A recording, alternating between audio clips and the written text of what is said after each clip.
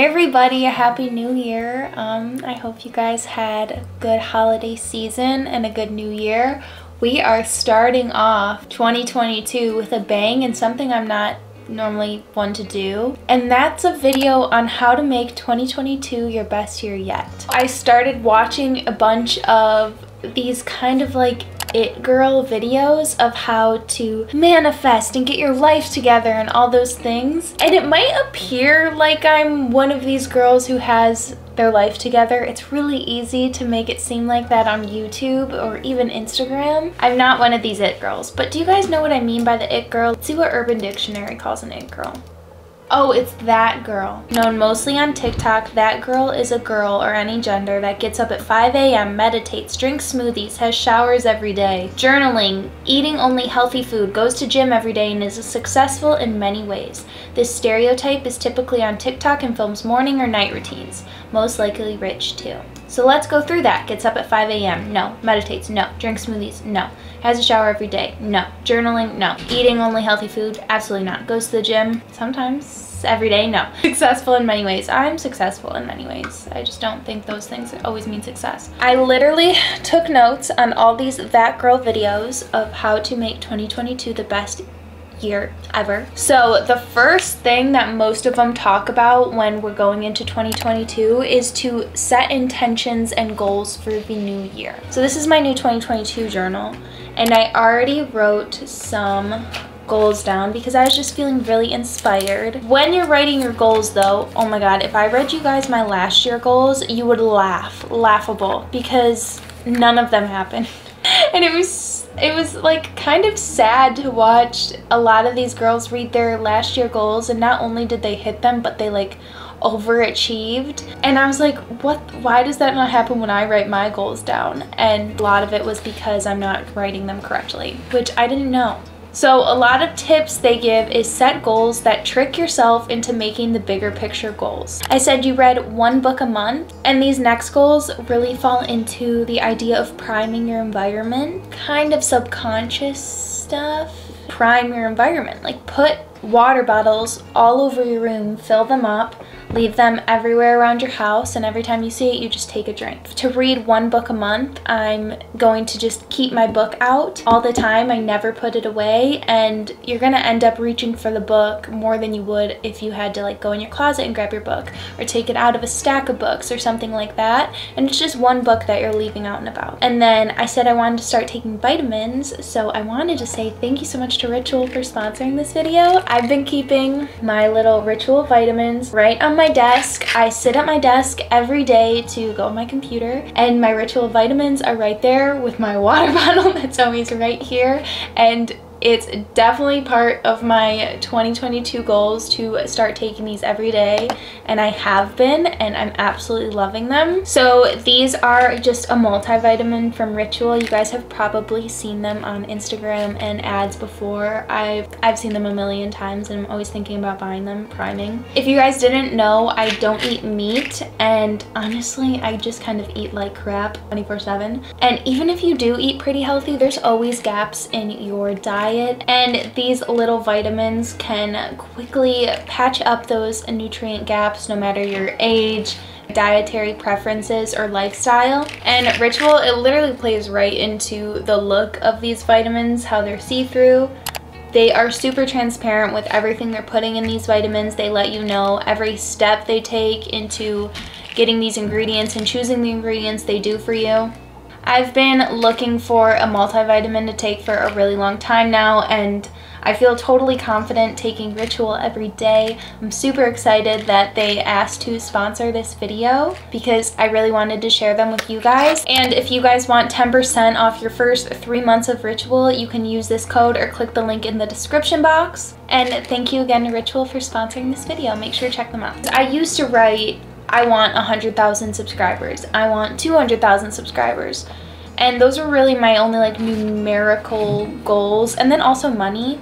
I would say exactly what I wanted to make that year. I don't care anymore about the specifics of that, but I still want to like continue to grow for goals that kind of trick myself into having this like bigger, broader goal. I said I wanted to post 2 videos a week for all of 2022. And then I said I wanted to have my videos filmed a week before posting. And this is just so I have more time to get all the links for you guys, edit them in a way I want, not being rushed. I'll be able to put more time and effort into my videos if I have them pre-recorded. And then I said I wanted to post an Instagram reel or a TikTok once a week. And I said I wanted to start vlogging and liking it. But all of those goals, if I'm doing them and achieving them little by little, I will obviously grow on YouTube and get more brand deals and make more money. But I don't feel the need to write by 2023 I want to have 300,000 subscribers, because I honestly do not care. And it's so weird because even last year my whole entire goals, or a lot of them, were you are gonna work with Aritzia and you're gonna work with The Real Real. I think those are my top 2 that I really wanted to work with brands. And neither of them happened, and I don't care that they happened or that they didn't happen.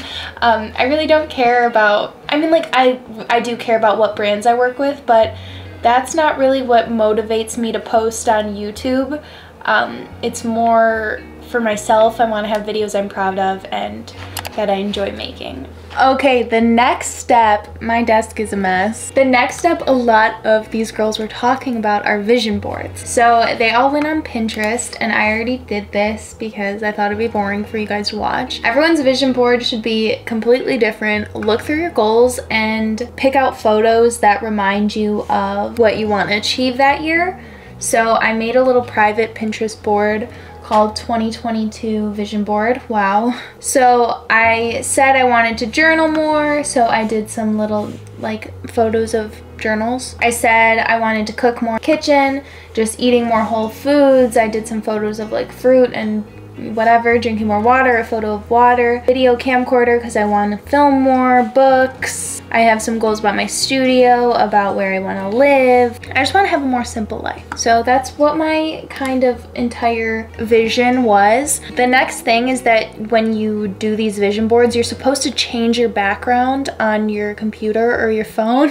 And you guys, I'm a little bit crazy because I was getting ready to change my like desktop background to this little vision board that I ended up making just on PicMonkey. This board looked too chaotic, and I remembered that all of these photos mean something to me. So I was like looking at, like, I put a photo of Premiere Pro on there because I want to like edit my videos better in the upcoming year. Looking at it stressed me out, thinking I had to film a video, and then looking at the book stressed me out because I wasn't reading, and it kind of made me more anxious. Okay, I could get used to it. It's not as bad as I thought it was gonna be, but also I feel weird about like having like somebody else's fruit as my desktop picture.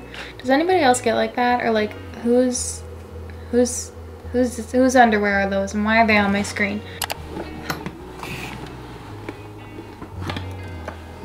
This is also something where you can buy things, but to like have primers again. So if something you wanted to keep clean was your makeup, you buy a new makeup organizer and it makes you keep it a little bit cleaner. If you wanted to always make sure you dust, you buy a duster. A duster? Am I that disgusting? I don't know what that's called. If you wanted to keep your car cleaner, you buy Clorox wipes. If you wanted to do your skincare more, you buy new skincare. Just like those things as primers to make you want to do it. Now, what I need to clean is this junk drawer. I tend to like deep clean things pretty often because I let them get disgustingly messy and then I deep clean. I'm not somebody who just keeps it nice. I like to destroy and fix later. One thing I never go through though is this junk drawer. Documents, I think my like birth certificate's in here.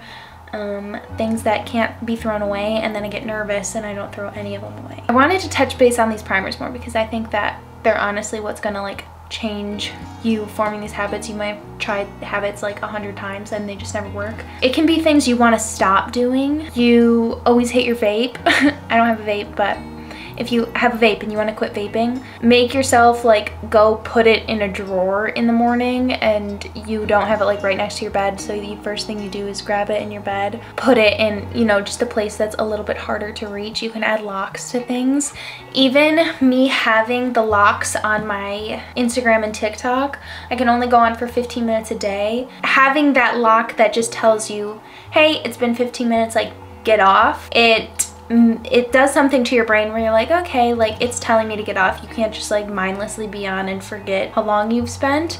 And you feel kind of guilty typing in your code and being like, okay, 1 more minute. And then even having friends to hold you accountable. Sometimes keeping my room clean means inviting friends over to hang out, because I'll clean my room for them when they come. Like I will vacuum, I will dust, I will do the whole 9 yards. And those kind of things can hold you accountable. But this drawer, I don't know, somebody give me a tip of what can hold me accountable to keep this drawer clean. That honestly took literally 10 minutes. Is my whole room clean? No. But going section by section is more fulfilling. You can take the time to really look through everything. What is next on our list? We did a clean out. Now it's time for a digital clean out. So for this, you gotta delete old photos, notes, screenshots, recently deleted. Just trying to clean up space for your iPhone for new memory. You can also, if you like are low on storage, you can delete your TikTok drafts, or the cache it's called, on like Snapchat. I don't have that anymore, but Snapchat used to take up so much of my storage and I ended up deleting the whole app. This could be your year to delete Snapchat. It's time, people. I know you guys are mostly my age, no more Snapchat, but think of apps that really did not benefit you at all throughout last year. Don't think of all time, because Snapchat used to be a lot of fun for me too. When I would think about just, it was doing more harm than helping me. The year I decided to delete it. So just go through all your apps and think about that. You can also do like purges of unfollowing people who don't make you feel good or better things for yourself. If you're following a bunch of models that make you feel crappy, unfollow them. They won't care. Delete or block numbers of poo-poo people. The way I block, like it's nobody's business. Now, I'm not a Victoria Paris blocker like she does on TikTok. Honestly, one day I hope to get there. Nothing's wrong with blocking people. Normalize blocking 2022. So the thing is, with all of these, I do these daily, so I don't feel the need to really go through and do it, but if you need to, there's that.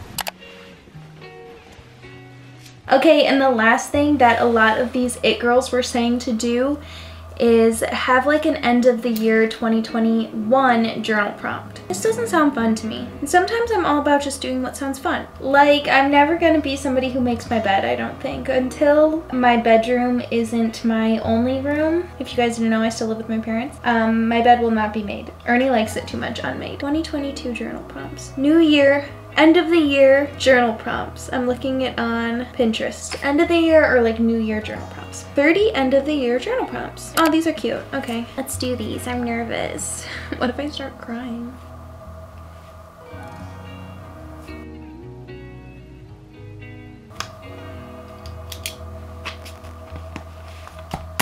And that's it for how to make 2022 your best year yet. Thank you again to Ritual for sponsoring this video. Make sure to check out the link in the description box for 10% off your first 3 months of your Ritual vitamins. Thank you guys for watching this video and spending 2021 with me. I can't wait to spend 2022 with all of you. I love making videos, and I'm really happy with how my channel is going and the community we're creating and just how my overall life is going. So it's fun to do these kind of videos and, you know, like just playing into all this prep and New Year's idea. I know it really doesn't mean anything, but you know, it's fun. Let me know what your favorite things to reset for the new year are and how you are becoming that girl. And that girl can mean a lot of different things. That girl is my dad. That's it. I love you guys so much. Make sure to like, comment, subscribe if you want to, and I will see you in a few days. Bye.